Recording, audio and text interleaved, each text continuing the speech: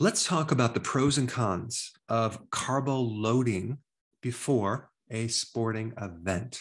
So, a lot of athletes are doing this, especially for endurance type sports that involve over 90 minutes. And so they might carbo-load 1 to 4 days before this event, using all sorts of carbs like sugar, these gels that many times have maltodextrin and dextrin, which is a synthetic sugar, Cliff bars, or I think they have like these Cliff gel packs, energy bars. So the goal is to beef up the glycogen reserve in the muscle and the liver.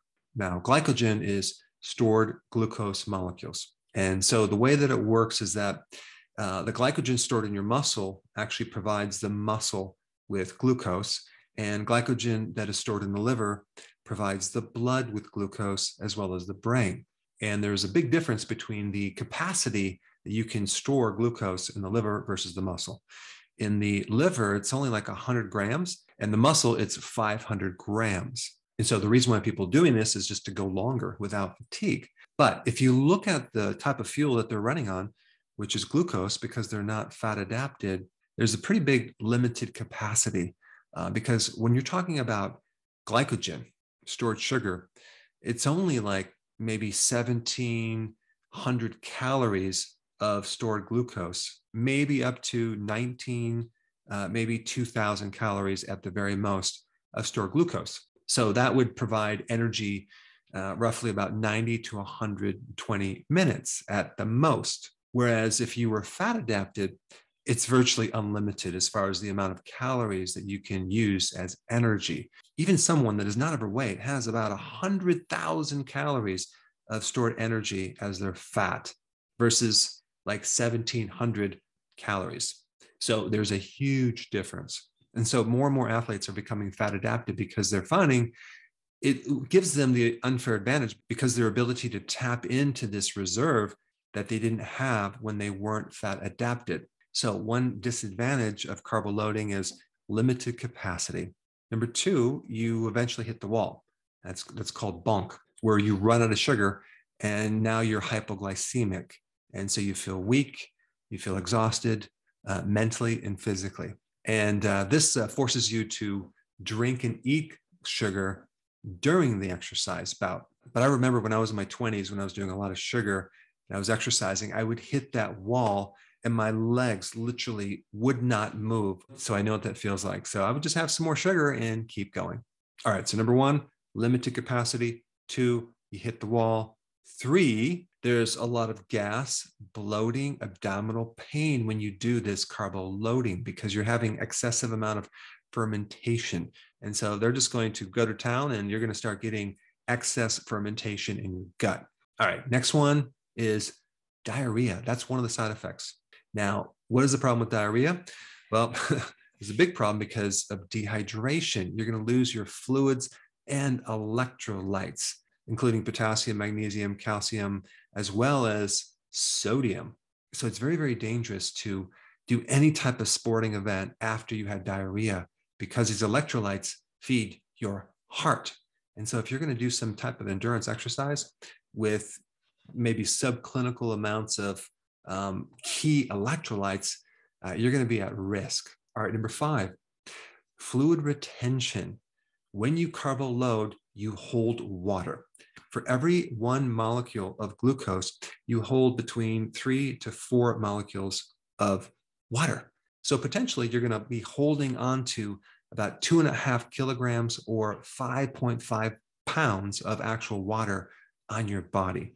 All right, and then you have number six, blood pressure. So when you're doing carbs, you're retaining sodium and you're retaining fluid, and your blood pressure potentially could go up. Now, that can also be because of another thing I'm going to talk about. When you consume that much refined carb as sugar, you're going to deplete potassium, magnesium, and other electrolytes. So the imbalance of sodium retention versus potassium deficiency can definitely set you up for higher blood pressure. All right, number seven. And this is one of the things that I want to mention as far as a plus point or a positive thing or a pro as far as elite athletes. Elite athletes have 3 times the insulin sensitivity than non-athletes. And I'm talking about elite athletes. Apparently, they don't seem to get the severity of insulin resistance. And so if you're going to consume all this sugar, right, you're going to raise insulin. One big danger of that is insulin resistance. So apparently being an elite athlete counters this insulin resistance. So that would be one benefit. And so far, I'm only finding this one benefit.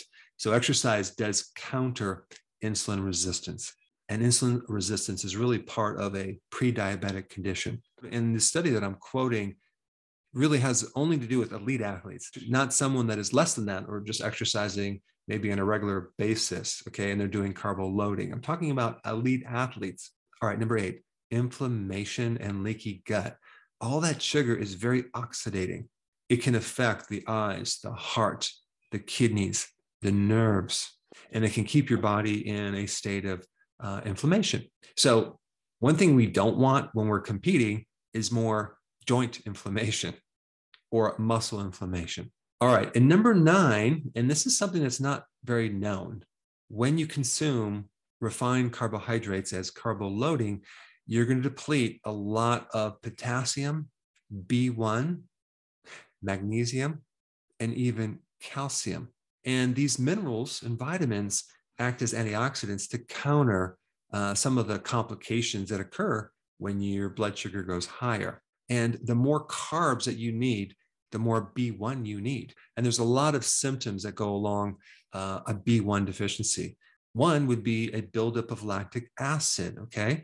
One thing you don't want with exercise is excessive amount of lactic acid, which is kind of a byproduct of glucose metabolism. So when you're exercising a lot, using a lot of energy and a lot of carbo-loading without that B1, there's a whole series of things that can happen.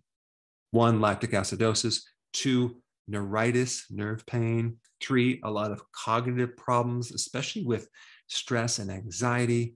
And so if someone was going to be carbo-loading, they should be also B1 loading as well as potassium loading, magnesium loading, and having some calcium as well. Not that I recommend carbo-loading, but if you're going to do it, you better make sure you take these other factors. Now, potassium is really important in regulating the heartbeat. It's important in generating energy, and so is magnesium. Magnesium is necessary to make ATP. And so without these electrolytes, you're just not going to have the efficiency to make the quantity of energy that you really need when competing. And so I'm not even talking about just supplying the heart with electrolytes. I'm talking about making energy in general. So based on all these points, I really don't think carbo-loading is going to be worth that one little benefit of improving insulin resistance. And on that note, I think the best next video for you to watch is my video on vitamin B1. Check it out. It's actually quite interesting.